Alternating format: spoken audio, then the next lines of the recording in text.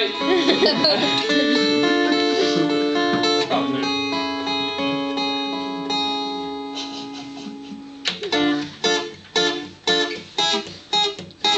This is the tale of a very freaky dude, a vampire. Yes, a vampire that worked in fast food. He was sitting in his castle, didn't know what to do, so he took up the night shift looking at the drive-thru. In comes a man to purchase a meal. Little does he know this is such an ordeal. He rolls down his window and what does he see? A man with crazed eyes and pointy teeth. I am Count Spatula. Let me suck your...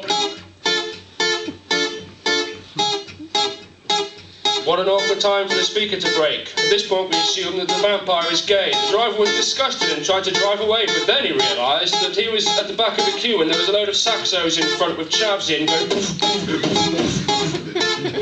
So basically he was stuck. Please forgive me, Count Spatula said. I always get like this when I'm just out of bed. The driver gave the vampire another quick glance and thought, I'm still hungry, I'll give him another chance. What can I get you to eat, said the Count. The driver said, do you serve steaks? And I'd love some garlic fries. The vampire went blank, and to this he did say, is that some kind of a joke? I'm a vampire, for God's sake. On your bike.